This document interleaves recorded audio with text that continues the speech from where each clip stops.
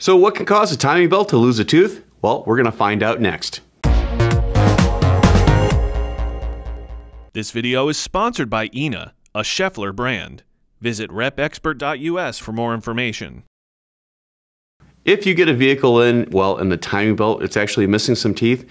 It could be on a vehicle that just had it changed or a vehicle that may have 80 to 100,000 miles on it. The missing teeth, well, the typical culprit is low tension on the belt. Low tension on the belt, well, that causes a shock load.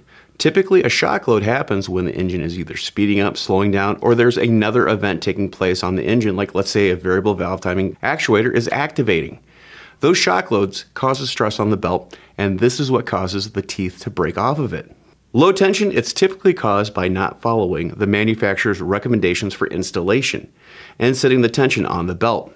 Other reasons, well, it could be using a part, like let's say a water pump, a tensioner, or a idler pulley that will wear out over time and cause the tension to be lost with a new belt. So every time you're replacing a belt, make sure you're using the complete kit to address all these issues that can cause a loss of tension on a belt.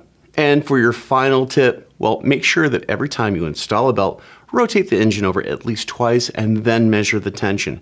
This way you can check the alignment marks and also check the tension to make sure that that belt is in the right environment.